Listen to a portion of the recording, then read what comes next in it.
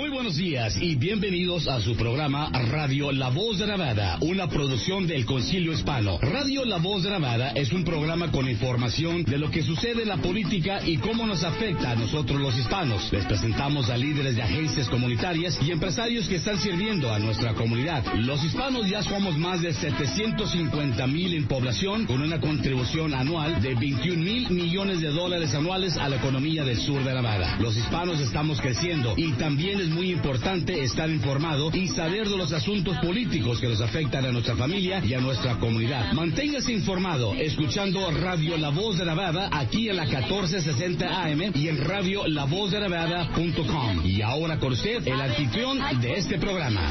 Pero no hay quien nos engañe el alma y el corazón. Los latinos, en camino para los Estados Unidos, buscando la oportunidad y el sueño americano de ya. Hola, ¿qué tal, amigos? Qué gusto saludarles. Estamos aquí en las buenas noticias a través de Keno en la 1460 de AM y en lavozdenevada.com. Qué bueno que nos sintoniza usted esta mañana aquí en nuestro programa. Esta mañana frillita, digo, una tardecita que vimos ayer, pues casi de invierno, ¿no? La tarde-noche, ¿no? Sí, la tarde-noche, sí, después de que había aparecido el día muy bien, pues ya vio cómo se puso en la tarde de ayer y probablemente para lo que son las montañas ya haya sido esta la última nevada de aquí a noviembre. Pero déjame saludar porque yo entré así como, pues no sé cómo, nomás quejándome del frío. Pues mire, muy buenos días. Un gusto saludarles. Soy Lupita Humildad. Estamos aquí en las buenas noticias este lunes 15 de abril. Ya estamos a la mitad de este cuarto mes del año. Es una cosa fantástica. ¿Qué les podemos decir? Rapidísimo, ¿no? Y dicen que entre más años tenemos, más rápido corre el tiempo. Yo creo que no. Yo creo que entre más felices vivimos, más rápido corre el tiempo. Y efectivamente, pues un clima de sorpresa, ¿no? Para que usted tome sus precauciones, esté atento.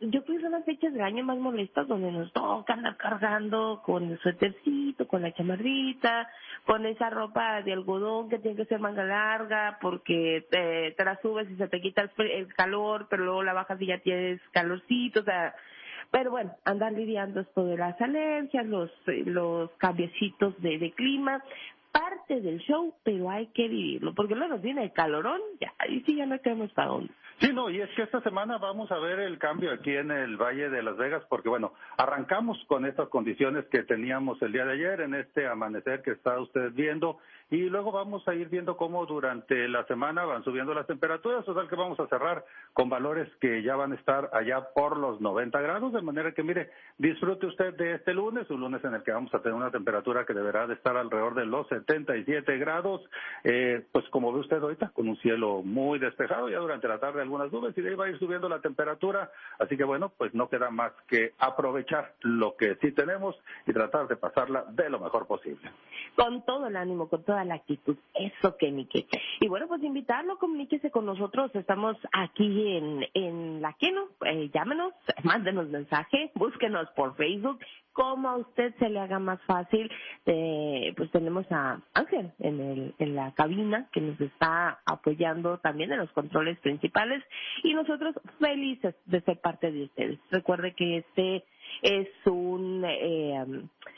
es una producción de Concilio Hispano Media Group dirigido por don Miguel Barrientos. Así es, así que pues a seguirnos, síganos usted a través de las distintas plataformas que tenemos. Si por algo se le pasó este programa, bueno, pues lo puede escuchar de nuevo en nuestra plataforma, en lavozdenevada.com. Ahí está el compendio de todos los programas que hacemos a lo largo de esta semana, con distintos anfitriones cada día. Como usted ya lo sabe, aquí en Las Buenas Noticias tratamos de enfocarnos en lo más importante que ocurre, visto desde un punto de vista, venga la redundancia, pues tratando de ser positivos y de que nos deje algo a esta comunidad latina que cada día le da más forma a este estado, que cada día nos convertimos en una fuerza más importante. En lo laboral, pues ya ni se diga, pero en el tema de lo político, ahí vamos, y nos toca a cada uno hacer nuestra parte. No, está muy bueno este tiempo. Pero miren, más buenas las noticias que les tenemos el día de hoy, así es que les vamos a dar un pequeño adelanto de lo que vamos a estar desarrollando como una cortesía de Roberto's Taco Shop con más de 60 ubicaciones en Nevada, Texas y California. Así es, y bueno, pues le vamos a informar y a reiterarle que la de ayer por la noche es probablemente la última nieve que llegó a Mount Charleston en esta temporada. Acá en el valle vimos así una lluviecita que parecía de equipata, como le llaman, pero no alcanzó a caer obviamente nada de nieve.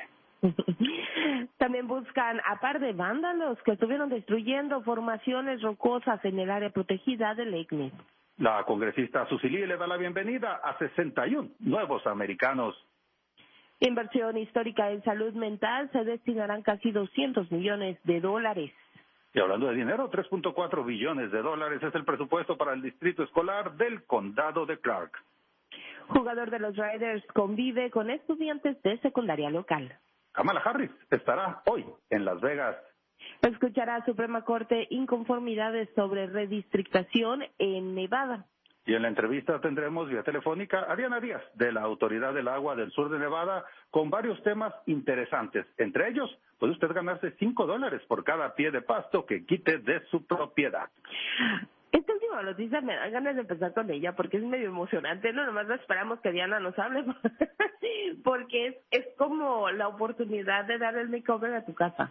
Yo creo que las mujeres siempre, bueno, no las mujeres, los hombres también son muy dados a eso. Haces cambios en casa que nunca vas o sea, que no lo, por ejemplo, comprar un refrigerador, comprar una sala, eso hasta que se te descomponga vas a comprar otra, ¿no? Sí.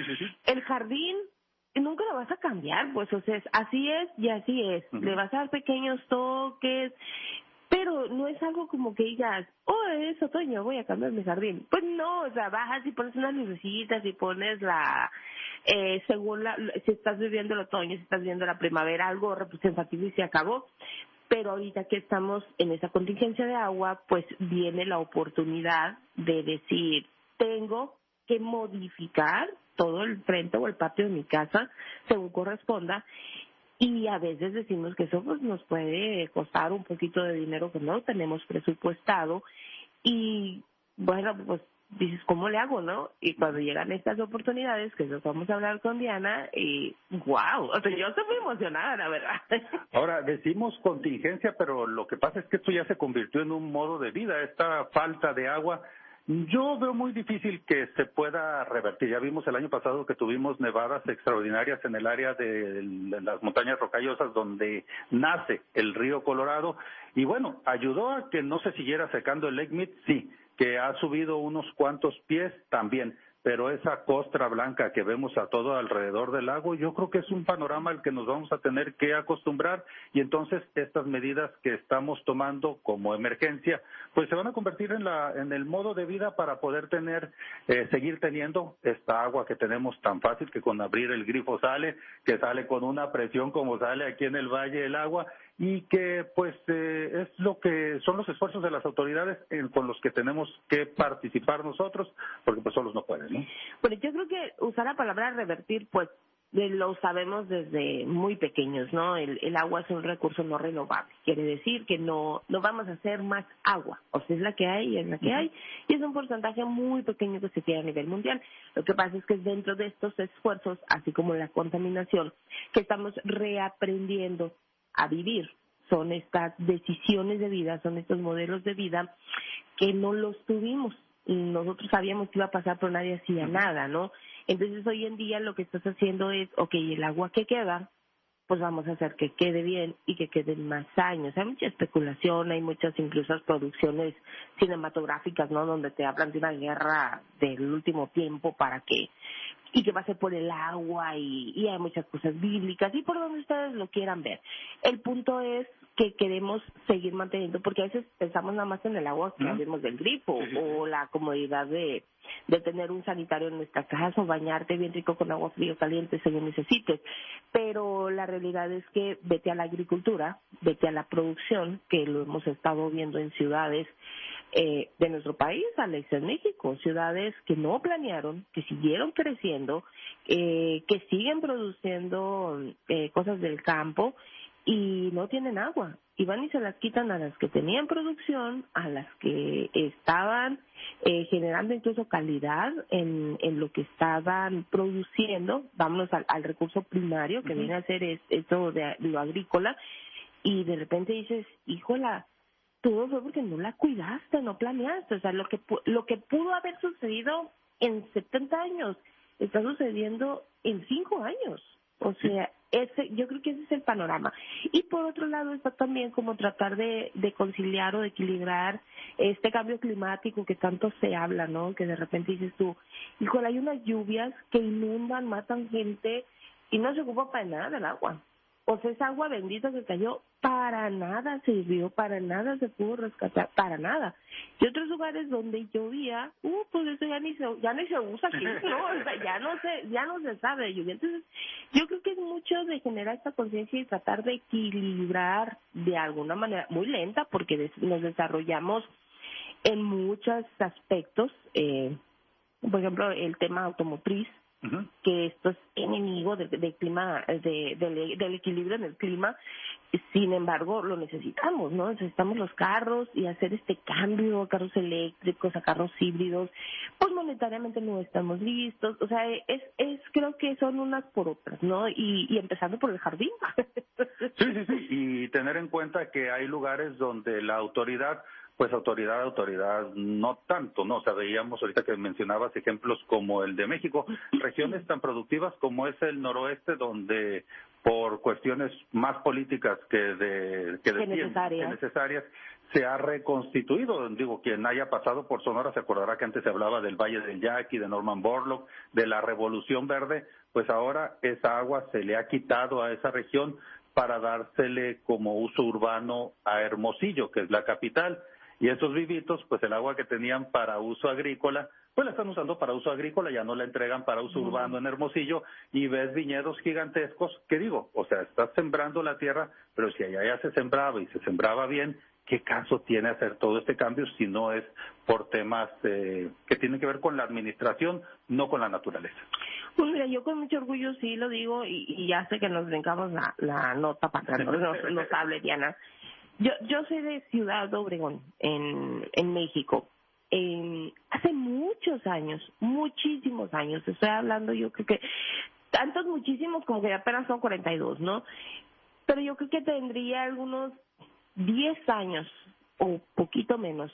Empezó un cambio de mentalidad en nuestra ciudad, precisamente porque la actividad primaria es la agricultura. Todo el mundo sembraba, todo el mundo. La abundancia, el apogeo, se tenían hasta 3 siembras por año, que eso significa 3 cosechas al año, significa no descansar, significa tener trabajo en muchas cadenas, llegaban de ramas que se notaba la viveza, la alegría, o sea, 3 veces al año, imagínate lo que es eso, ¿no? Entonces de repente dices, ¿sabes qué? Fíjate, no hay agua. Tan no hay agua que vamos a hacer estos cambios. Te estoy hablando que eran los 90. De 3 siembras nos vamos a ir a 2. Y cultivos que ocupen tanta agua como el maíz, pues a nivel valle nada más van a ser tantas hectáreas. Así es que si tu agricultor llegabas y decías, oye, quiero sembrar maíz, y tu petición era la 25 y ya la 26 no entraba. Así de sencillo. ¿Por qué? Porque no había el agua suficiente. Y dices, ¿sabes qué? Mejor vete y siembra otra cosa. O sea, aquí están la lista de cultivos y para esto sí hay agua, porque no ocupas los 4 riegos, los 5 riegos. Esas mentalidades nosotros las vivimos. Empezó, bueno, tú dices eso en la actividad primaria y se pusieron las pilas, todos, ¿eh? Nadie manifestó, nadie dije no, todos lo entendimos. De ahí se fueron al área urbana.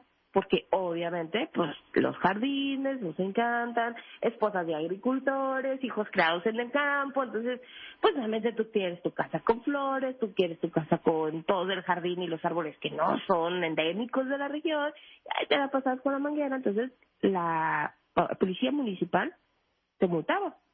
El presidente municipal de aquel entonces hicieron esfuerzos conjuntos y dijeron, ¿saben qué? Vamos a multar a quien riegue. Es más, vamos a hacer esto, vamos a poner horas de riego, no vamos a cortar el agua, no vamos a bajar el flujo que tiene el agua. No, o sea, sí la tenemos para vivir, pero en unos años no la vamos a tener, entonces vamos a hacer esto. Si va a regar, no use su manguera ni lave su carro con manguera. Es más, olvídese de salir a regar la calle para aplacar o la banqueta. Eso ya no existe y lo va a hacer en las tardes, noches o muy de mañana, cuando el sol propio de nuestra región no te va a poner agua y nos quedemos sin las plantas y sin nosotros, ¿no? Y se empezó a dar. Y sí me acuerdo que las estaciones de radio llamaban a las señoras, no puede ser, pasaron y me multaron, y cómo se les ocurre. Entonces los locutores, era la sociedad completa, o sea, todo lo que era ambiente de gobierno, ambiente político, productores, empresarios, tejido social. Ya después habrán otros, señores, que acuérdense que estamos cuidando el agua y que no nos queremos decir. Esa es la misma gente, pues no había redes sociales, ¿no? Entonces ahí llámale. Eran sociales las redes sociales. Llámale y diga a la señora que se calme. Mira, yo ya no tengo esta planta porque usaba mucha agua. Yo lo que hice fue poner macetas en lugar de tenerlas en el jardincito. ¿Verdad? Y empezó una modalidad, una sinergia muy bonita. Y tuvimos agua mucho tiempo. Y tuvimos agricultura mucho tiempo. Vienen estos cambios, se comparte el agua, obviamente la ciudad dejó de crecer, dejó de tener inversiones así grandes, fenomenales, y se mantuvo en un crecimiento, se mantuvo en una situación, y obviamente yo te puedo decir, se vino el cambio también al campo con los invernaderos, con las casas sombras, los riegos por goteo, todas estas cuestiones que fueron modificándose, pero pues ya no nos apoyaron a crecer más. Entonces ya la exportación, que era lo que se daba, pues ya no creció como se debía, porque ya te empieza una competencia, una rivalidad. El gobierno ya no apoyó con las carreteras de los campos para que saliera ese producto y pudiera cruzar los estándares de frontera, sino lo que hacen es que se iban en esta modalidad a la capital del estado. Ya al rato el agua se acabó muy rápido y se llevan también el agua que se tenía para trabajar, y ahorita se acaba de hacer lo mismo. Otra vez el agua de ese municipio se separa para la región de la tribu Yaqui. Entonces ahora hay todavía menos agua en la ciudad, ¿no? Pero si tú vas y hablas, porque obviamente todas estas señoras amas de casa, que eran mamás en los 90, ahorita son abuelas, se acuerdan perfectamente. Y las hijas de estas abuelas, como yo, nos acordamos perfectamente. Entonces, sí viene un cambio y te digo, hay unas cosas por otras, ¿no? Entonces creo que es esta la tendencia que tenemos que tener. Sí, y es que el tema de del agua, de su uso, ha hecho desaparecer civilizaciones. O sea, por ejemplo, uno diría, pues los mayas, ¿por qué desaparecieron como el poderío que habían tenido? Pues por una sequía que les duró nada más 7 años. O sea, si lo ves en proporción, dices, pues 7 años como quiera los pasas. Pero en aquel entonces, donde no había tuberías, y dirías, pues como que en la selva tuvieron una sequía, pues sí la tuvieron. Ya se ha visto que en los árboles, los anillos estos donde se ve todo el tema de la historia de las cuestiones meteorológicas, pues se ha visto que en aquel entonces tuvieron una sequía que fue haciendo que se extinguieran los pueblos, que se quedaran vacíos, que emigraran o que murieran de sed. Y entonces ahí quedó la civilización. No, y que no sabías que en 7 años iba a acabar, ¿no? Sí, no, un sí, día a la vez, sí. Sí, no, pues de hecho mucho se ve en el tema de los sacrificios. Hay lugares donde encuentras así en estos cenotes estructuras o calaveras de bebés, porque quiere decir que ya estaban ofreciéndole a sus dioses, en la forma en la que ellos lo entendían, pues lo más preciado, que es tu hijo, para que terminara esa sequía, y pues no terminaba, ¿no? Entonces, hay que cuidar el agua. Cíclico sí es, pero pues también cada vez llega menos. Vamos a guardarnos un poquito más de información del agua, para que nos hable Diana, mezclarnos con la conversación.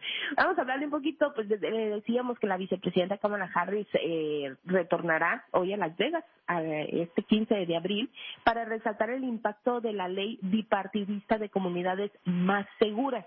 La visita se enfoca en una nueva norma del Departamento de Justicia que requiere verificaciones de antecedentes federales para la venta de armas, cerrado lo conocido como el vacío legal de las ferias de armas. Este será la 4ª visita de Harris al Valle de Las Vegas en este 2024, pues. Sí. Fíjate, Nevada es considerado un estado clave en la batalla electoral del 2024, donde Biden busca la reelección contra Donald Trump. Y yo le agrego un poquito esta nota en mi cosecha, y la comunidad hispana somos otra ficheta clave en esta elección. Sí, y es que se nos quedó en el tintero la semana pasada, ¿recuerdas este tema de las compañías encuestadoras? Donde, bueno, nos dicen que vamos a ir en 2 minutos a corte, yo creo que alcanzamos. Ahora sí hay que hablarla, por favor, ya. Sí. Ángel, ya tenemos una semana corta, nota guardada, nos estamos ahogando. Sí, no, las compañías encuestadoras dicen que ya tienen muy claro el tranquillo de cómo hacer las encuestas para las personas de raza blanca.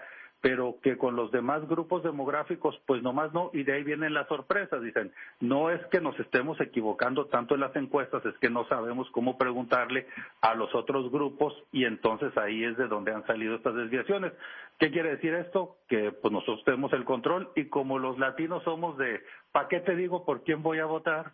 Pues entonces ahí puede estar guardada la diferencia entre uno y otro, el que usted prefiera.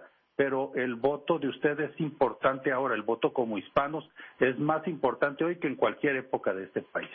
Fíjate que los latinos tenemos una conciencia de voto, que lo voy a decir así entre compas, ¿no? Por quien nos conviene. Uh-huh. Los latinos solemos votar por quien nos conviene, no por quien nos da. Ajá. Que a veces es donde se confunde, o grupos que razonan su voto y revisan pues el currículum de por quién están votando, lo que han hecho, etcétera. Entonces los latinos solemos decir, a ver, ¿me conviene este o no me conviene el otro? Por eso muchos años se creyó que esas promesas migratorias que hacen con mucha facilidad en el tiempo electoral era lo que atraía a los hispanos. Pero ya después los estudios han demostrado que no, que te atraen a quien quiera ayudar al hispano. Sí. Pero el hispano entendía perfectamente que eso no era así. Entonces, el parámetro o la fijación que se tiene para dar el voto es un tema bastante peculiar, bastante especial. Y a esto se le suma la cantidad de latinos jóvenes votantes, que está más allá de lo dicho. Es una generación que la conversación o el análisis entre dos o más personas no se da. Uh-huh. Lo piensan, porque son muy inteligentes, pero lo piensan y lo razonan entre ellos mismos. Entonces, está muy interesante esto. Bueno, pues seguiremos con el tema. ¿Qué le parece si vamos al primer corte aquí en Las Buenas Noticias? Regresamos en unos minutos. No le cambie. Gracias por escuchar a Radio La Voz de Nevada, el programa que mantiene a nuestra comunidad bien informada. Radio La Voz de Nevada es una producción del Concilio Hispano Media Group. Regresamos después de esos anuncios de nuestros patrocinadores. ¿Usted o alguien que conoce enfrenta cargos criminales? No arriesgue su futuro. Necesitas un abogado de defensa criminal con experiencia a su lado. Los abogados de Las Vegas Lawyers entienden las complejidades del sistema. Nuestro equipo de expertos legales defienden sus derechos y logran el mejor resultado posible para su caso. Llámenos hoy, 702-749-4657. 702-749-4657. Okay, guys, we got to put our trays up for takeoff. Where's Dad? Oh, he's in the back. We could only get 3 seats together. Daddy has my pillow. We'll get it later. Can you not put your feet up, please? Why aren't we going? We must be in line for takeoff. Like security? Well, that was a different line. I have to go. We just sat down. But I have to go. The seatbelt sign's on. Why aren't we moving? Hey, no kicking. We're just 15th in line for takeoff. Son of a... Don't go there. Go on a real vacation. Go RVing. Learn more at GoRVing.com. Atención, dueños de casas. ¿Están listos para convertir su pasto en efectivo? Gracias a los fondos proporcionados por el Estado de Nevada, la Autoridad del Agua acaba de mejorar el incentivo como parte de su programa Jardines Eficientes, ofreciendo ahora $5 por pie cuadrado de pasto que sustituyan por un jardín eficiente. Esta oferta de tiempo limitado es solo para dueños de casas, así es que aprovéchenla y hagan su parte para conservar el agua. Inscríbanse ya en snwa.com. SNWA es una agencia pública no lucrativa. Con PowerShift de NV Energy, usted tiene el poder de reducir sus cuentas de electricidad del 10 al 25%, ya sea con la instalación gratis de un termostato inteligente, evaluación gratuita del uso de energía o actualización gratuita de aparatos electrodomésticos para clientes elegibles. Usted tiene el poder de ahorrar en su hogar o negocio. Haga un poderoso cambio hoy y ahorre para futuras generaciones. Haga su Power Move en nvenergy.com/PowerShift. ¿Tienes problemas migratorios, de vivienda, salud o laborales? Make the Road Nevada es una organización que busca empoderar, educar e informar a la comunidad latina sobre todos estos temas. Porque nosotros también tenemos derechos. Contáctalos en redes sociales donde están como Make the Road NV o ingresa a su página web maketheroadnv.org. Roberto Taco Shop de la comida mexicana que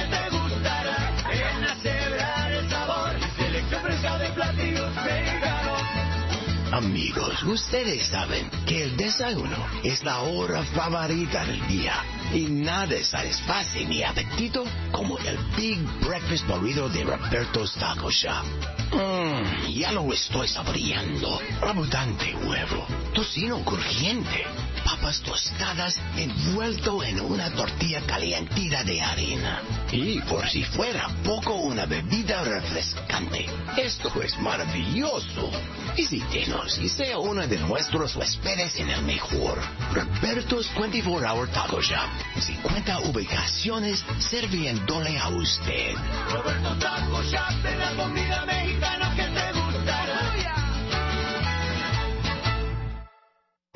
Nuestra comunidad hispana tiene un potencial enorme y es hora de que estemos más informados acerca de los temas que más nos impactan. Por eso la Iniciativa Libre lo invita a escuchar la Agenda Hispana. Aquí hablaremos de temas como la inflación, la economía, la educación, la inmigración y muchos más. Tenemos invitados especiales y expertos en la materia que nos ayudarán a promover soluciones que lleven a más libertad y oportunidad para cada individuo. Empezando el 11 de marzo, puedes escucharnos todos los martes de 9 a 10 de la mañana. No se lo pierda. ¿Qué tal, amigos, señoras y señores? Super Ramón Fernández para invitarlos a escuchar Cantina Deportes Vegas de lunes a viernes de 5 a 7 de la tarde con Ricardo Antonio de Golpe. Ya vi que sos el peor programa, el peor hobby de Herrera. KTNO Las Vegas, 1460 AM, Deportes Vegas. 24 horas solo deportes. Y ahora regresamos con lo mejor del programa para la comunidad hispana, Radio La Voz de Nevada.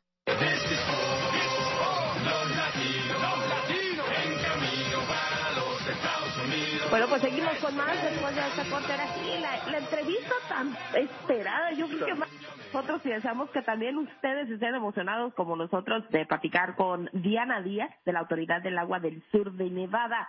Muy buenos días, Diana. Soy Lupita Humildad y aquí está el Alex Orozco para platicar contigo. Muy buenos días, ¿cómo están? Y gracias por tenerme aquí con ustedes esta mañana.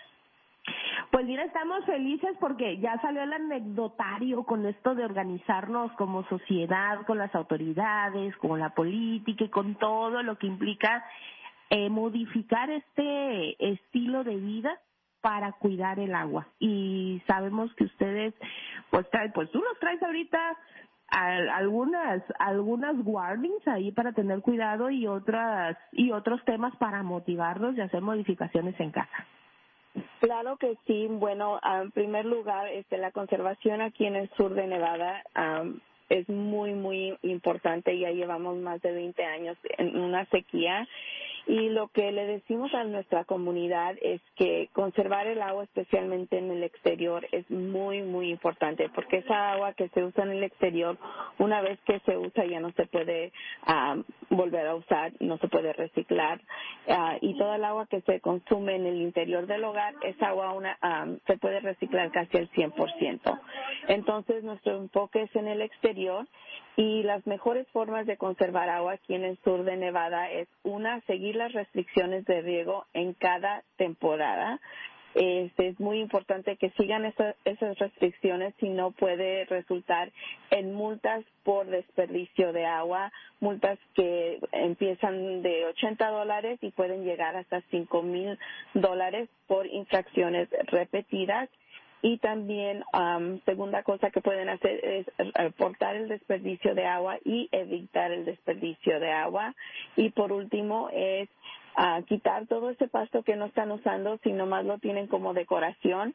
La Autoridad del Agua paga hasta $5 a los residentes con casas, hasta $5 por cada pie cuadrado de césped que sustituyan por un jardín eficiente con el uso del agua.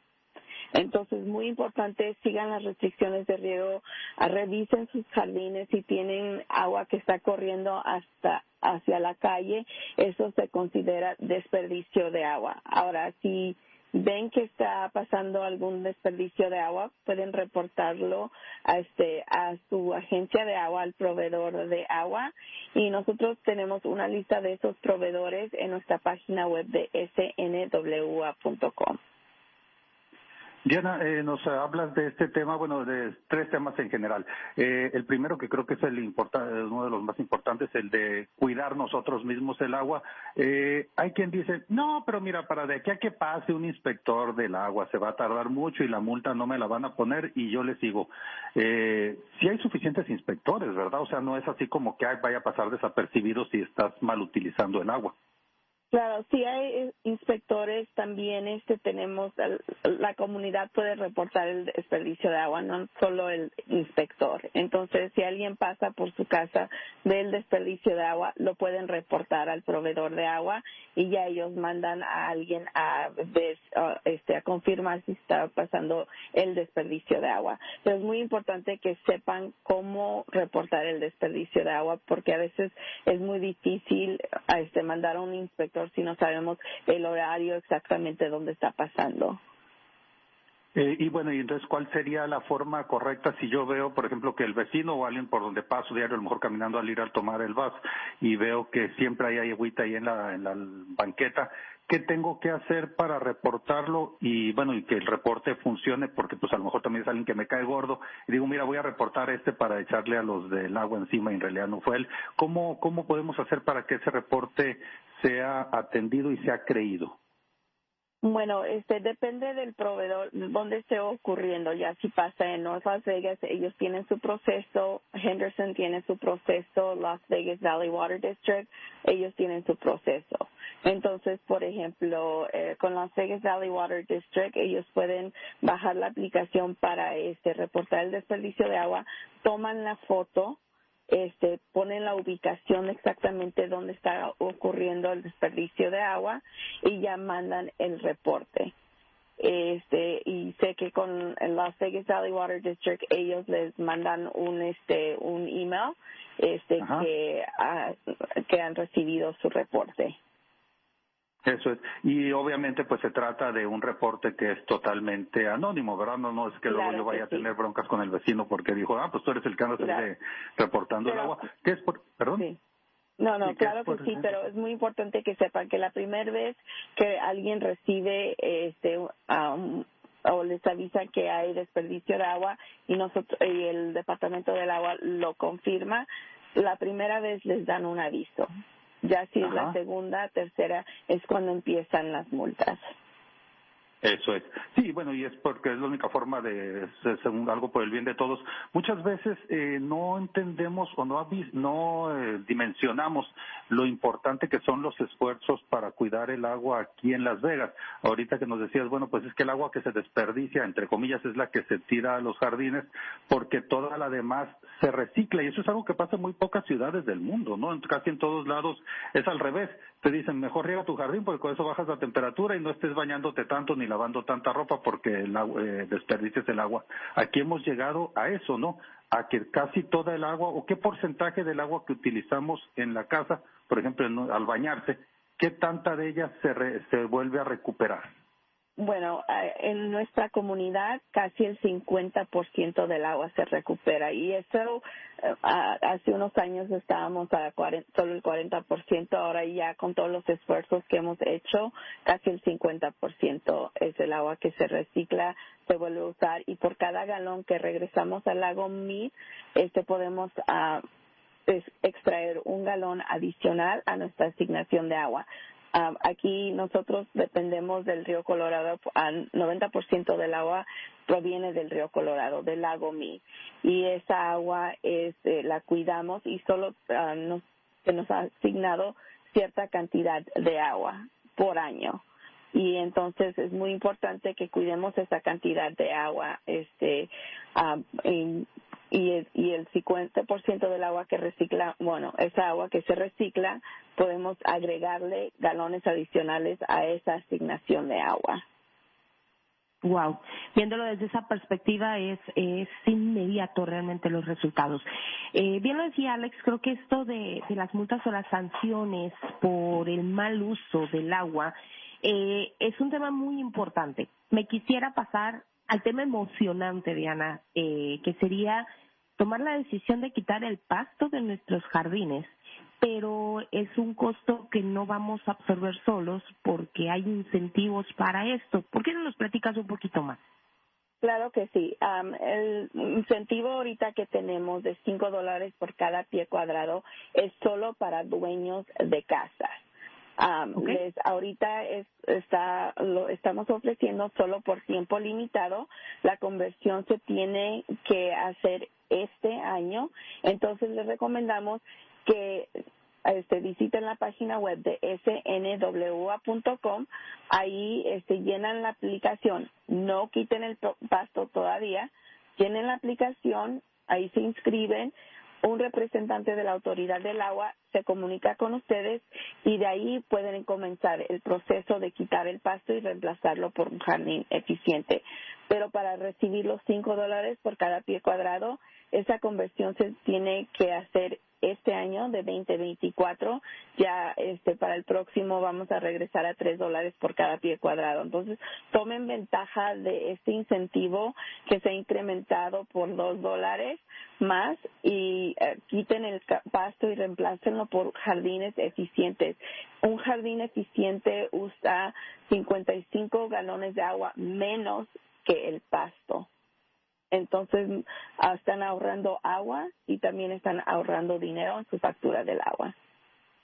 Sí, la verdad es que, bueno, nosotros lo hablábamos al inicio del programa, les digo que es hasta cierto punto emocionante porque es la oportunidad de modificar el jardín y más hoy en día que la arquitectura, los paisajistas han trabajado tanto. Vemos en redes sociales ejemplos muy padres que uno mismo puede hacer si no es tan grande la superficie y empiezas a trabajar y le das como un makeover a tu casa, ¿no? O sea, vale la pena y al mismo tiempo te estás preparando para esta transición que estamos haciendo en modificar nuestros hábitos y nuestros consumos para alargar el mayor tiempo posible de esta escasez de agua, ¿es correcto?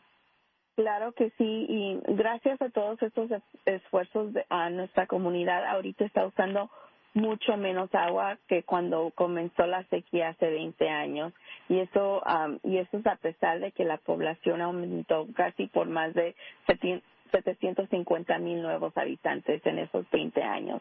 Entonces, todos estos esfuerzos realmente nos ayudan porque si siguen disminuyendo los niveles de agua en el lago Mead, nuestra asignación de agua se va a seguir reduciendo.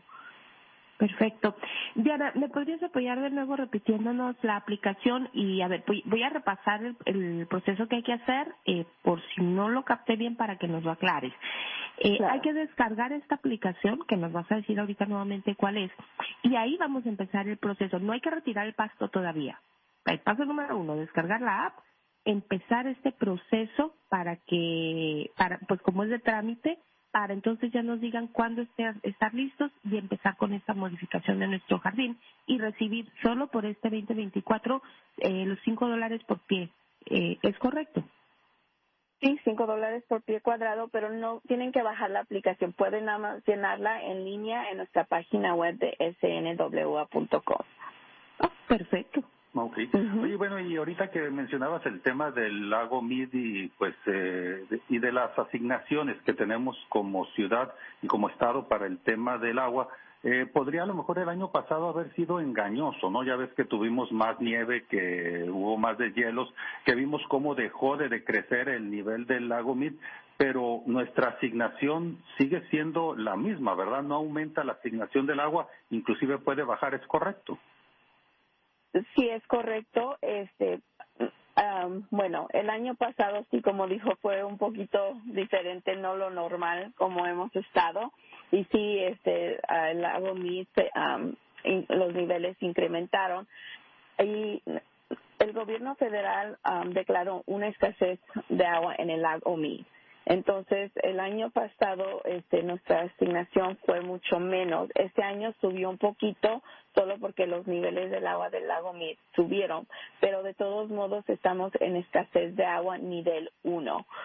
Y nuestra asignación de 300,000 pies acres se redujo a 279,000 pies acres. Entonces, no importa si sigue así la situación, tenemos que estar conscientes que todavía no nos hemos recuperado. Un año de buena precipitación, de buena nieve en las montañas rocosas, eso no significa que va a cambiar la sequía. Necesitamos más años como el año pasado para poder recuperarnos por completo. Ahora, hablamos de las montañas rocosas, ¿no? Porque podría ser engañoso. Anoche pues veíamos que aquí caía poquita agua, volteábamos para los cerros y se ven un poquito más blancos esta mañana, pero esa agua que cae aquí no sirve de nada en contra de la sequía, ¿verdad? ¿Es correcto? Realmente no nos ayuda con lo de la sequía. Lo que la comunidad sí puede hacer cuando está lloviendo afuera es apagar su reloj de riego. Eso sí nos ayuda a conservar agua, porque a la lluvia nos riega nuestros jardines y no es necesario regar los demás.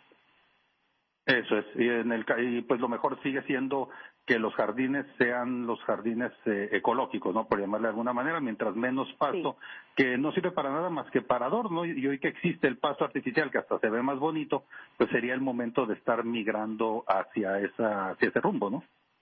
Claro que sí, pero cuando nosotros hablamos de la conversión de pasto a un jardín eficiente, es muy importante que sepan que el 50% de esa área que están cambiando, convirtiendo, tiene que tener plantas, árboles, arbustos que son eficientes con el uso del agua. Nosotros tenemos una herramienta en nuestra página web, una lista de plantas, de árboles, de arbustos, que todos son eficientes con el uso del agua. Entonces, no tiene necesariamente que ser solo pasto artificial. También es recomendable que pongan plantas que son eficientes con el uso del agua, porque mantiene el área fresca, especialmente los árboles. Eso ayuda a mantener nuestros hogares frescos. Ok, entonces hablamos de un equilibrio, ¿verdad? No es poner concreto en lugar de poner y que con eso estamos ayudando, al contrario, ayudaríamos menos. Pues muy interesante todos estos temas que tenemos esta mañana, Diana. ¿Dónde podrían nuestros amables seguidores encontrar más información de esto para leerla, para comentarla en la página web de ustedes, y dónde más se encuentra información que pueda llegar a ser útil para este tema? Sí, nada más visite nuestra página web de snwa.com. Ahí tenemos muchísimos recursos para nuestra comunidad y muchas de nuestras páginas las tenemos en español para nuestra comunidad. Pues muchas gracias, Diana. ¿Algo que creas que nos faltó abordar en esta plática? Solo nada más recordarle a la comunidad que ahorita estamos en la temporada de primavera y recomendamos que rieguen, deben de regar solo en sus 3 días asignados por semana, y ahorita que el clima está un poquito más fresco, no necesariamente tienen que regar los 3 días, pueden comenzar con 2 y luego incrementarlo conforme las temperaturas incrementan. Muy bien, pues muchísimas gracias, Diana, de mucho aporte ha sido la plática contigo, y pues deseando los radioescuchas nos sigan, se unan a este reto, vayamos de paso en este estado o nos quedemos haciendo un plan de vejez, pero la verdad es que hay que aportar, y yo creo que en cualquier parte del mundo en la que estemos tenemos que tomar conciencia de este cambio de vida para cuidar este recurso tan necesario. Sí, claro que sí. Muchas gracias, y gracias a la comunidad por seguir conservando el agua. Gracias a ti, Diana. Qué bueno que nos acompañas. Excelente semana. Un gustazo. Adiós. Interesante, ¿no? Y es que este tema muchas veces es engañoso. Pues no, pues es que el año pasado llovió un montón. Dices, pues sí, llovió un montón, pero llovió aquí. Y aún así el tema del reparto del agua a nivel federal, pues ya tiene sus asignaciones dadas. Recordemos que el río Colorado, este río que nutre aquí el lago Mead, pues tiene un recorrido muy largo después de con nosotros. O sea, usted lo va a ver en el sur del estado, lo va a ver en Arizona, California. Es más, va y llega hasta México, y no se vale, se permite por convenios que hay entre países y entre estados, pues decir, pues mira, yo aquí pongo mi presa y tú ve cómo le haces más abajo, ¿no? Entonces se tienen que esas asignaciones de agua se tienen que cumplir, se tienen que respetar, y por más que llueva aquí o por más que sea un año llovedor, nuestra cuota de agua es prácticamente la misma. Tenemos que ver cómo optimizarla más. Es correcto. Y bueno, antes de que nos gane el tiempo, ¿qué te parece si seamos un poquito más de noticias? Claro, sí, comentarle que el Supremo Tribunal de Nevada está revisando una apelación que podría permitir a los votantes de este estado cambiar el proceso de redistritación para los distritos. Previamente, el panel de jueces escuchó argumentos sobre la confirmación de la sentencia de un tribunal inferior que bloqueó peticiones de iniciativa para crear una comisión independiente de redistribución de los distritos. Esas iniciativas buscan eliminar lo que llaman el gerrymandering, estableciendo una junta de 7 miembros para trazar los mapas. El demandante argumentó que las peticiones no eran válidas por falta de financiamiento. La defensa afirmó que la comisión sería financiada por fondos ya asignados y la decisión final del tribunal podría influir en cómo se lleva a cabo la redistribución de los distritos aquí en nuestro estado. Usted dirá, bueno, pues esto a mí, ¿qué me interesa? Nos interesa porque la rezonificación puede hacer que los votos electorales que tenemos en el sistema de elecciones que se maneja aquí, pues se inclinen más hacia un lado y hacia otro, y esa es la batalla que se tiene pues en los distritos de cómo irlos distribuyendo. Los partidos, claro, siempre van a buscar cómo les beneficie más a ellos, y la ciudadanía pues tenemos que ver cómo nos represente realmente esta zonificación. Es correcto, pero mira, pues hablando de cosas que se salen de control, Roku informó el viernes que más de 500,000 de cuentas de clientes fueron accedidas por hackers, siendo el segundo incidente de este tipo en el año. Ambos ataques se debieron a credential stuffing, una táctica de donde los hackers usan unas credenciales robadas en múltiples servicios. Aproximadamente 576,000 cuentas fueron afectadas, con menos de 400 casos de compras no autorizadas. Roku aseguró que no se obtuvo acceso a información sensible como números completos de tarjetas de crédito. Los clientes afectados han sido notificados y se ha implementado la autentificación de 2 factores para todas las cuentas. Roku reportó un aumento en el número total de cuentas activas a 80 millones en el último trimestre, con un total de 106,000 millones de horas de visualización durante el año. Sí, pues este sistema de televisión que ha crecido tanto, que tiene muchas de las, pues casi todos los canales los encuentras ahí, y que los hackers pues no se aguantan, o sea, están por un lado, están por otro. Usted, la recomendación, mire, esto yo creo que ya no tiene vuelta atrás, ya no podemos tener nada más nuestra propia cuenta y nuestro propio password, un password único, como antes que teníamos el mismo password para todos, que podía haber sido 1, 2, 3, 4, ya ve que muchas veces teníamos ese password, o 0, 0, 0, ya eso ya no se puede. Ya hoy en día necesitamos métodos con los que las hackers puedan no tener acceso a nuestras cuentas. Lo hemos platicado aquí en este programa, lo platicamos en una entrevista ya hace algunas semanas, donde uno diría, bueno, pues mira, yo en el banco tengo $200. Si me lo roban, pues como para estarme poniendo en tantas broncas, no los vale. Pero nuestro nombre, nuestro historial crediticio sí lo vale, y los hackers le dan suficiente valor a esto. Aquí en esta situación que se vio a lo largo de este fin de semana, que empezó desde el viernes, estas personas, después de haber estado trabajando en robarle la información a los clientes, pues juntaron suficientes datos para acceder en bruto al sistema y entonces ir a buscar lo que a ellos les conviene. ¿Para qué entraron los hackers a la plataforma de Roku? Pues para hacer compras a lo mejor en línea. Usted, si su cuenta estaba vulnerable, pues hicieron una compra desde ahí, a lo mejor de un equipo, ya ves que tiene muchas cosas que surten a domicilio. Si alcanza a llegar, ya ganaste. O sea, digo, hablando de los chicos malos, ¿no? Si alcanza a llegar, pues ya ganaste, ya cumpliste tu objetivo.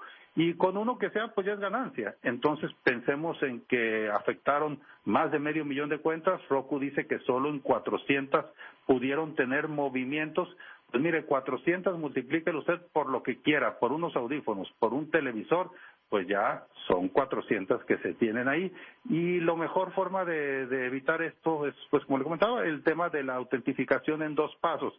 ¿Que es más molesto? Sí, seguramente es más molesto que cada que usted quiera acceder a su servicio, le tengan que mandar un correo, le tengan que mandar un SMS, o que usted tenga las aplicaciones estas que hay. Hay una de Google muy buena que le está generando los códigos de confirmación. Sí es más molesto, pero pues más molesto es en las broncas que nos vamos a ver si llegan a hackear alguna de nuestras cuentas personales. lo que vamos a tener que estar aclarando, porque a lo mejor a estas 400 personas de Roku que les llegó este cargo por un televisor que ellos no compraron, por un servicio de pay-per-view que ellos no adquirieron, pues van a hacer el reclamo y seguramente Roku en algún momento se los va a devolver, pero las llamadas, el tiempo y las molestias, pues eso no se los va a alcanzar a quitar usted.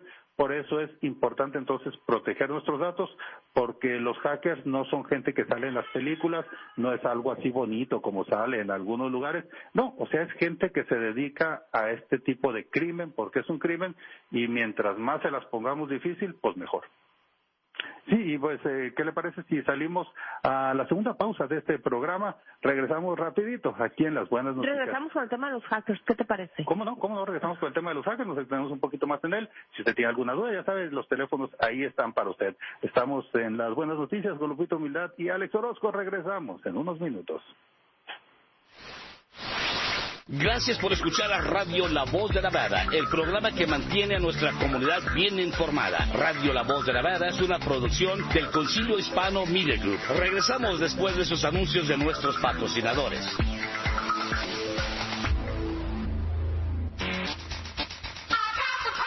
Con PowerShift de NV Energy, usted tiene el poder de reducir sus cuentas de electricidad del 10 al 25%, ya sea con la instalación gratis de un termostato inteligente, evaluación gratuita del uso de energía o actualización gratuita de aparatos electrodomésticos para clientes elegibles. Usted tiene el poder de ahorrar en su hogar o negocio. Haga un poderoso cambio hoy y ahorre para futuras generaciones. Haga su Power Move en nvenergy.com/PowerShift. Hoy, observamos cómo la religión parece estar dividiendo a nuestra comunidad. En el ámbito político, algunos proclaman ser cristianos, creyentes y seguidores de Dios, pero sus acciones dicen lo contrario. ¿Cómo nos encontramos los latinos en nuestra relación con Dios en la comunidad? ¿Por qué existe tanta envidia y discriminación? Para abordar estos temas y buscar soluciones, les invitamos a sintonizar nuestro nuevo programa, La Voz de los Pastores, con Juan Isaías e invitados especiales. Descubriremos qué opinan los pastores latinos que lideran sus congregaciones. Acompáñenos todos los lunes a las 9:30 de la mañana en Radio La Voz de Nevada y a través de lavozdenevada.com. Este programa es una producción del Concilio Hispano con la participación de Pastores Latinos Unidos de Nevada. Juntos buscamos construir puentes en lugar de barreras, promoviendo la unidad y la comprensión en nuestra comunidad. Los esperamos. ¿Usted o alguien que conoce enfrenta cargos criminales? No arriesgue su futuro. Necesitas un abogado de defensa criminal con experiencia a su lado. Los abogados de Las Vegas Lawyers entienden las complejidades del sistema. Nuestro equipo de expertos legales defienden sus derechos y logran el mejor resultado posible para su caso. Llámenos hoy, 702-749-4657. 702-749-4657. Atención empresarios y emprendedores. ¿Cansado de invertir incontables horas revisando currículums y realizando entrevistas? Ha llegado la solución que necesitas. Optimiza tu proceso de contratación con CS Now Staffing, tu aliado en la búsqueda de candidatos perfectos para tu empresa. Accede a una amplia gama de profesionales expertos en diversas industrias, desde roles administrativos hasta posiciones técnicas especializadas. Cuentan con una red de individuos talentosos listos para contribuir a tu éxito. Contáctalos hoy mismo y descubre cómo pueden transformar tu forma de contratar personal. Visítalos en línea en csnowstaffing.com o llama al 702-902-2448. CS Now Staffing, tu socio en el éxito empresarial. Descubre Youth Build Las Vegas, el programa integral de desarrollo juvenil y comunitario. Este programa de tiempo completo permite a los jóvenes de 18 a 24 años capacitarse, obtener experiencia y el diploma que les abre las puertas en carreras tan importantes como la construcción y la enfermería. Youth Build es un programa apoyado por Chicanos por la Causa y busca empoderar a los jóvenes para avanzar hacia un futuro próspero. Aprovecha y conoce más llamando al 702-232-4589. Esta es tu oportunidad y este es tu momento. Atención, dueños de casas. ¿Están listos para convertir su pasto en efectivo? Gracias a los fondos proporcionados por el Estado de Nevada, la Autoridad del Agua acaba de mejorar el incentivo como parte de su programa Jardines Eficientes, ofreciendo ahora $5 por pie cuadrado de pasto que sustituyan por un jardín eficiente. Esta oferta de tiempo limitado es solo para dueños de casas, así es que aprovéchenla y hagan su parte para conservar el agua. Inscríbanse ya en snwa.com. SNWA es una agencia pública no lucrativa. Y ahora regresamos con lo mejor del programa para la comunidad hispana, Radio La Voz de Nevada. Los latinos, en camino para los Estados Unidos, buscando la oportunidad.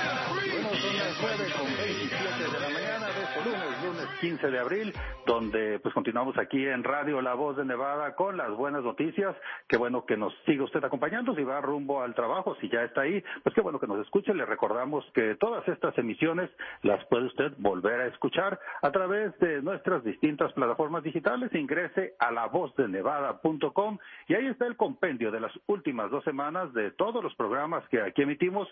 Se le pasó algún teléfono que hayamos dicho aquí, algún domicilio de internet, algún tema que usted quiera volver a escuchar, como este que estuvimos tratando hace un ratito del agua, que es muy interesante. Bueno, pues nada más ingrese a lavozdenevada.com y ahí usted tendrá acceso a toda esta información. Y mire, pues hablando de información, también tenemos los deportes en esta mañana con Servando Beltrán. Noticias en Deportes para Nevada. Gracias, Lupita y Alejandro. Vámonos con los deportes en las buenas noticias en Radio La Voz de Nevada.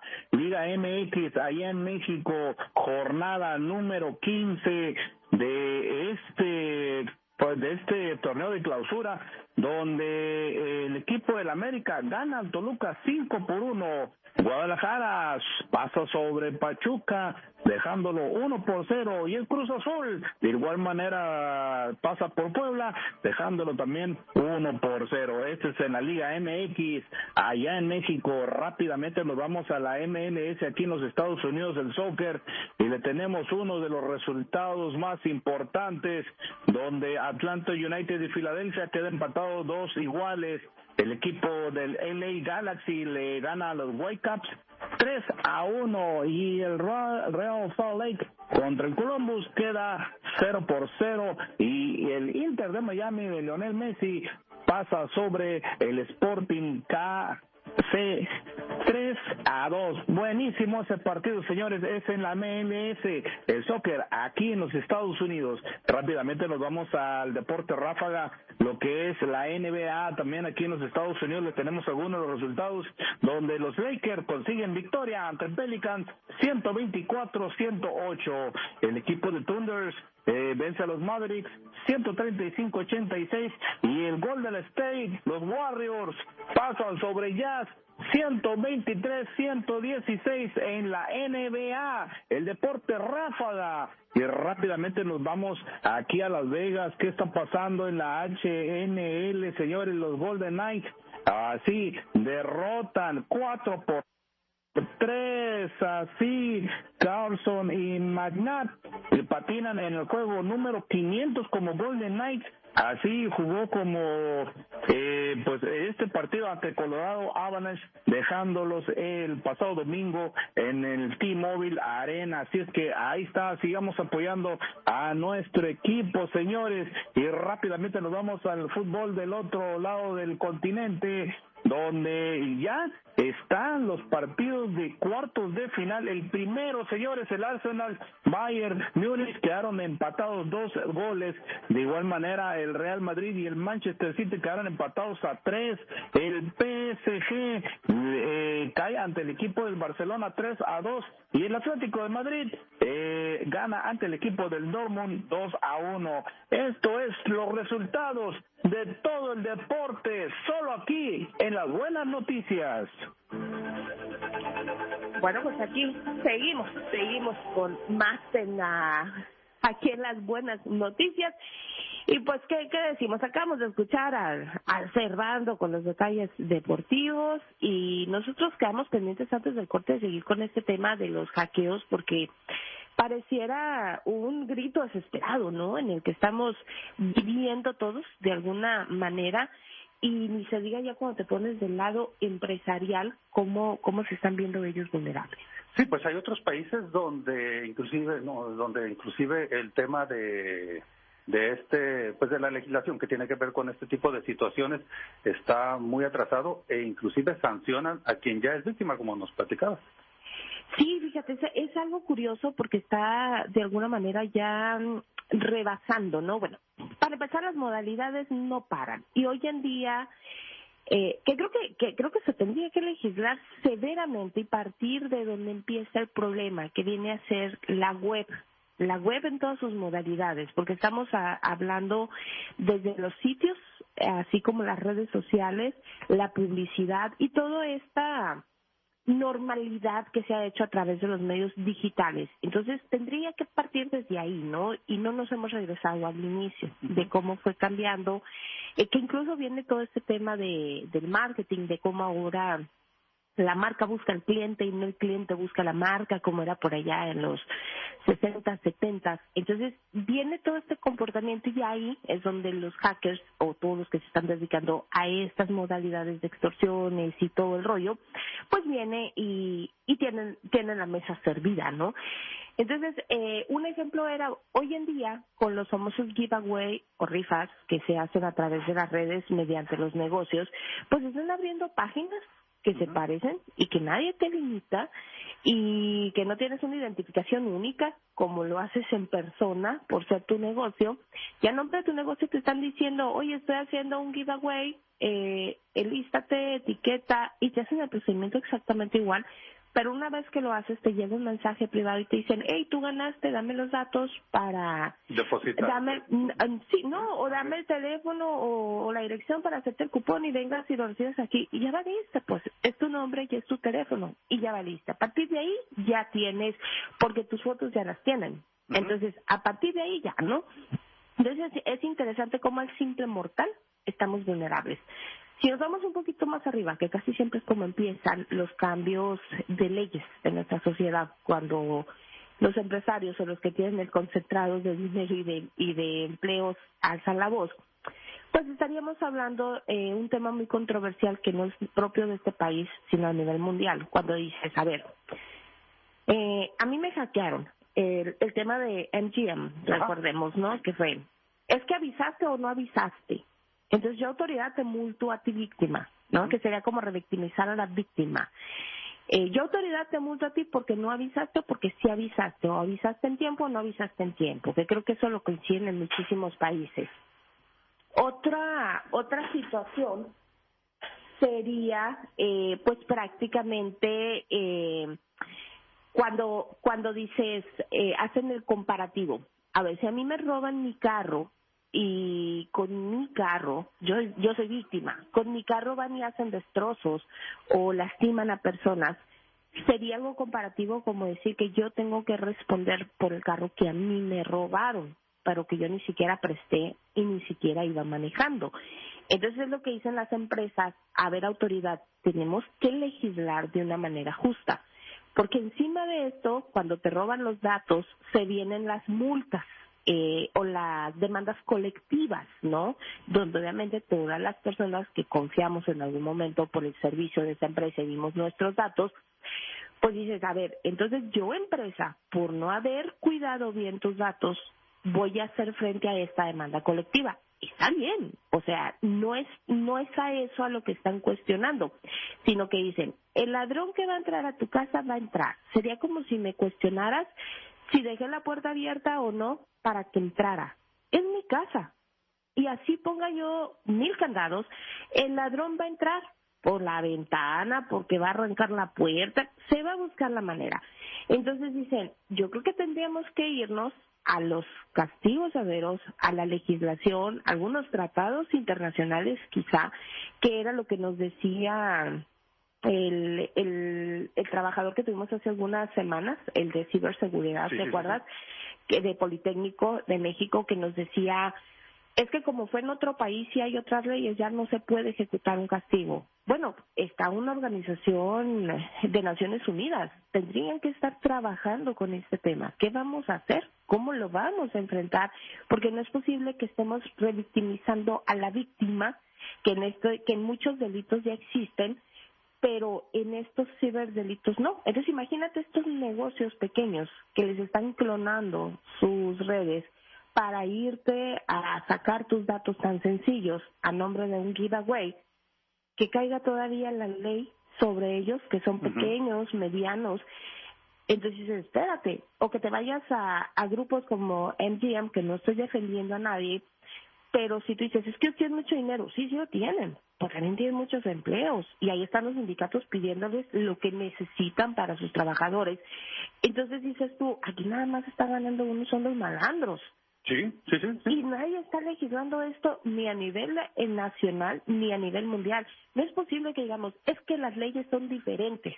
no es posible que nos estemos escudando con eso y sigamos todavía más indefensos aquellos que vamos y presentamos el ID, damos la tarjeta de banco para que te retengan tu fee porque vas a comprar el servicio y ya bailaste. O sea, si el que tiene lana y tiene abogados no puede defenderse porque no se legisla, pues ¿qué le dejan a uno hijo de vecino? Sí, y eso uno podría creer que por ser tu negocio más pequeño, pues ¿qué tanto le van a sacar? Ya el otro día nos decía José Manuel cuánto vale sus datos.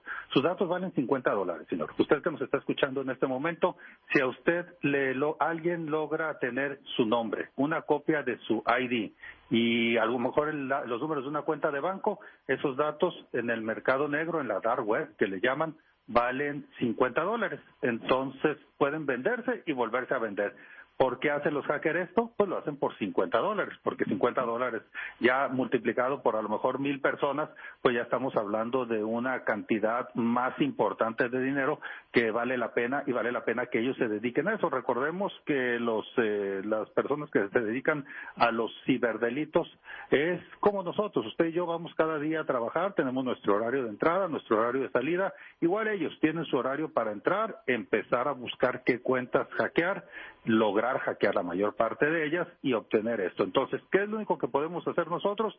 Exigirle a los legisladores que nos defiendan, que se creen leyes que sean más estrictas para quienes sean sorprendidos en este delito, que la mayor parte, por el tipo de estructura que tenemos ya ahora mundial con los datos, ocurre fuera de los Estados Unidos. Sí, la mayor parte ocurre fuera de aquí. Bueno, entonces, ¿cómo exigirle a esos países que hagan su parte? Lo hemos visto en muchos medios, en muchos comunicados, cómo hay algunos países de lo que antes era la llamada Unión Soviética, donde pues son laxos con estos centros que hay de piratería, porque en algún momento ellos también van a necesitar de sus servicios para que hagan ataques acá sobre este continente. Entonces, pues tendría que ser sobre ellos. ¿Qué es lo que usted puede hacer en este momento? Bueno, pues primero que nada está revisar sus cuentas, todas sus cuentas. Mire, la cuenta que tiene de Spotify, la cuenta que tiene del Google, la cuenta que tiene de todas. Si no tiene autentificación en 2 pasos, usted está en un serio riesgo de que se la vayan a piratear. Ahora bien, dice, no, pues es que en cuanto eso pase, yo me voy a mover rápidamente. No, porque usted no se va a dar cuenta cuándo va a suceder eso. Lo veíamos con el caso de esta empresa de contenidos de televisión que fue hackeada en este fin de semana. Pues veíamos que es un ataque de muchas credenciales que se llaman, credenciales que seguramente estos chicos malos estuvieron reuniendo durante varias semanas, durante varios meses, hasta que tuvieron suficientes para hacer un ingreso pues sobre este sistema. Bueno, tenemos una llamada en este momento, tenemos a Óscar en la línea. Óscar, buenos días. Bien, gracias por llamar a las buenas noticias. Muy buenos días. Oye, qué bueno que están hablando de eso porque se está convirtiendo en algo muy común ya. Ya mucha gente ha sufrido de eso, de que los estafan también como si fuera por el Seguro Social, y es algo que parece increíble o que puede ser algo que muchas personas digamos, no, pues no me puede pasar a mí o no le puede pasar a una persona de un país de un primer mundo, pero aquí en Estados Unidos las estafas del Seguro Social o otras estafas son increíblemente grandes y mucho dinero se maneja. La gran mayoría de esos estafadores están en la India. La gran mayoría de Microsoft, también cuando tu computadora no funciona y todo eso, son de la India. Lo que yo no entiendo es cómo el gobierno de Estados Unidos pues no ha logrado ponerles porque están usando el Seguro Social y amenazando a las personas que les van a mandar la policía si no pagan y no sé y todo eso. Y es algo como lo que tú estás diciendo también, aparte del robo de identidad, eso también que está pasando, que es increíble. O sea, mucha gente no podemos creer que esté pasando en un país como Estados Unidos, ¿verdad? Definitivamente es increíble lo vulnerables que somos, y como bien lo mencionas, no importa si eres primer mundo o no. Ahorita citas tú la India como uno de los países donde más se hace esto, pero la verdad es que es a nivel mundial. Existe Rusia, es muy conocido por tener estos centros de hackers. Son en los Estados Unidos, hay algunos estados que son propios y tienen unas células de hackers bastante grandes. En México el narcotráfico está diversificando su actividad poniendo centros de hackers. Ahora, en lugar de reclutar a personas que comercialicen las drogas están buscando expertos en informática porque también están diversificando su actividad en el robo de datos. Por eso hablábamos hace un momento y yo creo que coincidimos en que a través de la ONU debería de empezar a legislarse a nivel mundial, tendrían que empezar a revisar a nivel mundial cómo se va a llegar a esto, porque no es posible que de repente diga un país como Estados Unidos, fuimos víctimas, y que te digan, sí, pero como el que te hackeó estaba en Corea, pues no podemos hacer nada. O sea, entonces es un tema bastante fuerte, ¿no? Y como los simples mortales al día a día, como bien mencionas, un robo de identidad, porque tus datos te los piden en todos lados. Oye, ¿y no podrían haber formado alguna, no sé, una especie de identidad aparte, como si fuera el Seguro Social para las personas que están haciendo alguna transacción en Internet? Te lo digo porque te piden toda tu información, incluso cuando vas a pagar con tu tarjeta de crédito te piden los 3 números que es de seguridad. Entonces, toda esa información se la tienes que dar en cualquier transacción que hagas a las personas con las que estás haciendo una transacción por Internet. Que hubiera, no sé, un tipo de sistema donde no ocuparas dar toda esa verificación donde fuera a hacer una compra de $10 o $15, no sé, un sistema donde fuera como otro seguro social, no seguro social, pero algo así, que te identificara a ti, que pudiera comprobar todo eso sin necesidad de decir todo eso y no darle esa información a la otra persona que está en el otro lado del teléfono, porque incluso cuando uno va a sacar un trámite, como por decir, en México, como bien lo dijiste tú, hay muchos también lugares como esos están usando para estafar a la gente, en los bancos y todo eso. Pero también tú tienes, cuando vas para México, tienes que dar toda tu información también. Y te quedas como, bueno, no sientes muy segura de dar esa información a otro país como México, ¿no? Y como lo acaba de decir, ojalá que hubieran algo que pudieran hacer, sería bueno. Sí, para no tener que pasar por todo eso. Sí, la verdad es que valoramos mucho tu punto de vista. Mil gracias a ti, gracias por tomarte este tiempo. Y sí, efectivamente, de alguna manera, yo no sé si bases de datos que nada más se duren 72 horas, no sé, ¿no? Algo se tendría que hacer donde te den a ti la garantía, pero si te vas a más allá, que era lo que hablábamos, cómo fuimos ahora modificándonos, pues tienes un Google que te guarda contraseñas, que te recuerda dónde estuviste, que por eso decíamos, es que habría que voltear a donde empezó el problema. Lo que en su momento dijimos, wow, existe la web, ¿ok? ¿Qué no vimos cuando se empezó a desarrollar esta maravilla? Cuando después dijimos, por ahí en el 2005, wow, las redes sociales van a ser parte de nuestra comunicación. ¿Qué no vimos? Que necesitan los parches hoy en día, ¿no? Habiendo convenciones como la que se hace aquí, convenciones de hackers que vienen, los más expertos del mundo, literalmente.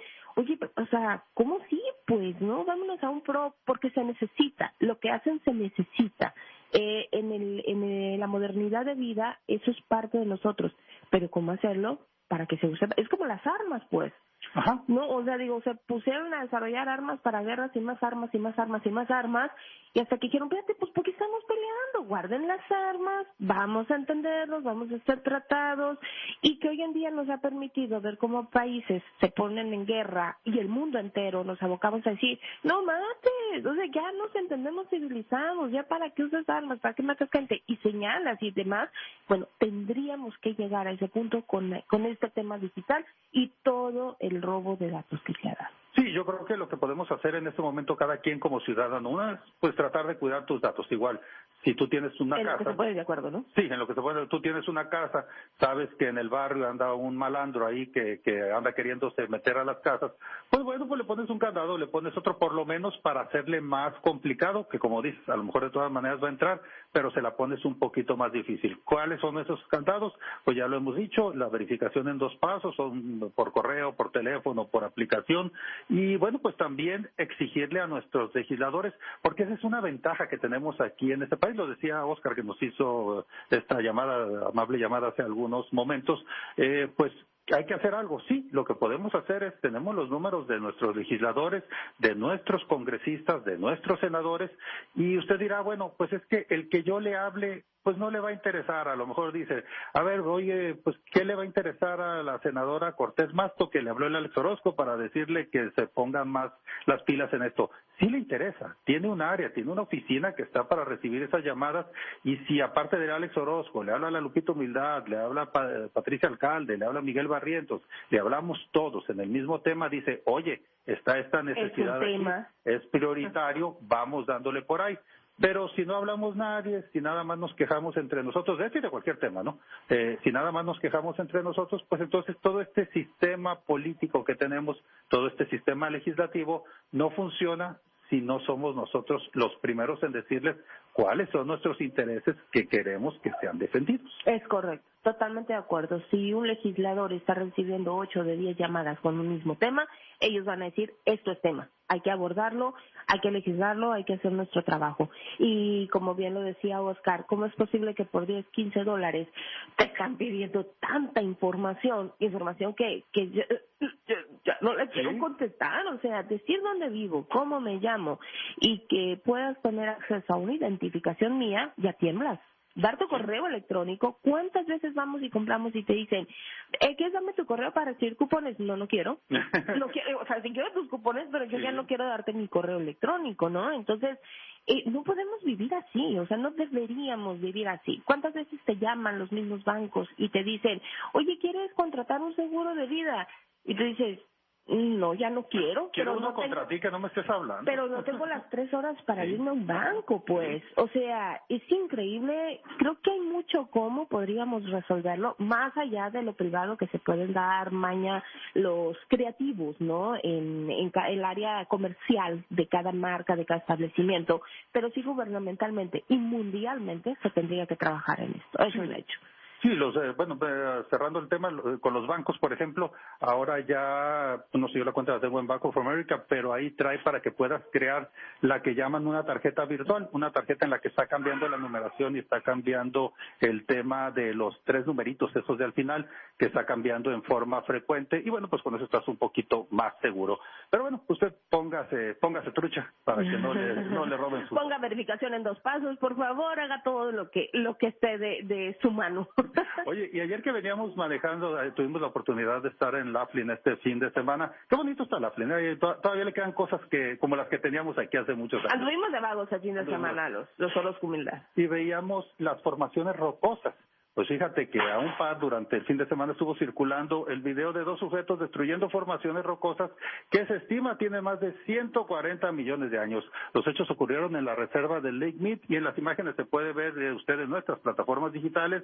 Están 2 sujetos adultos, despeñando las rocas y con ello alterando estas formaciones que pues son un atractivo natural de la región. Las rocas enmarcaban lo que se llama el sendero de las dunas en Redstone, y fueron grabados, difundidos, pero pues no se logra determinar la identidad de estos vándalos, por lo que el sistema de guardabosques está solicitando a toda persona que haya estado en el lugar el 7 de abril y recuerde haber visto algo, pues que los ayude a identificarse, a comunicarse al 888-653-0009. Este video lo puede usted ver en nuestras plataformas digitales, ahí lo tenemos en lavozdenevada.com. Vemos a estos 2 ya grandes, o sea, ya están peludos para estar haciendo este tipo de actividades. Yo cuando vi la nota la primera vez pensaba que serían pues algún adolescente, a ver que la hormona propia de la juventud los vuelve a lo mejor un poquito más traviesos, pero no, son 2 señores adultos ya de más de 40 años, se alcanzan a ver, que están despeñando las rocas por puro gusto. Usted dirá, bueno, ¿en qué le afecta al mundo que estos señores se pongan a despeñar rocas? Pues que es un paisaje que está ahí y si todo el mundo nos ponemos a estar tirando estas formaciones rocosas, pues estamos acabando con parte del paisaje. Entonces, ahorita ese video se viralizó, lo ve usted en muchas plataformas a estos 2 sujetos, aquí muy cerca de nosotros, y los están buscando, pues si los agarran, que ojalá y los agarren, pues esperemos que les vaya mal. Si usted fue en este 7 de abril ahí a Redstone, y pues vi un señor de camiseta roja, como lo va a ver ahí en nuestra plataforma, otro de azul, que iban riendo, y los vio a qué carro se subieron, y por casualidad a lo mejor vio la placa o se tomó una foto y cerca del carro donde salgan las placas del mismo, pues bueno, a lo mejor sirve para que los identifiquen, y mientras más la autoridad haga contra estas ocurrencias, pues mejor se ponen la vida para todos los que convivimos en este mundo.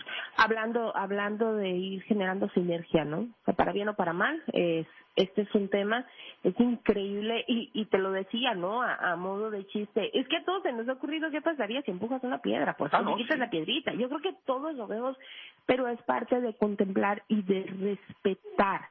Entonces tú dices, ¿cómo es posible que un adulto no se esté autorregulando, no se esté controlando, no esté dimensionando qué va a suceder? Y la verdad es que sería muy indignante, caeríamos en controversia si tuvieran castigos severos, porque vamos a decir, ay, ¿por qué no castigas a que anda matando gente ahí? ¿No? Entonces, pero si no tiene castigo, pues todos lo vamos a hacer. Entonces, otra cosa, ¿no? Volvemos, pero todo empezó en nosotros, pues. Todo empezó en nuestra conciencia, en nuestra responsabilidad, en el pensar en mañana. O sea, porque yo no pienso que a lo mejor mis hijos, mis sobrinos, mis nietos pueden ver esto tan hermoso que la naturaleza dejó y yo decido ver cómo lo destruyo, ¿no? Entonces lo mismo, si nos regresamos al agua va a ser lo mismo.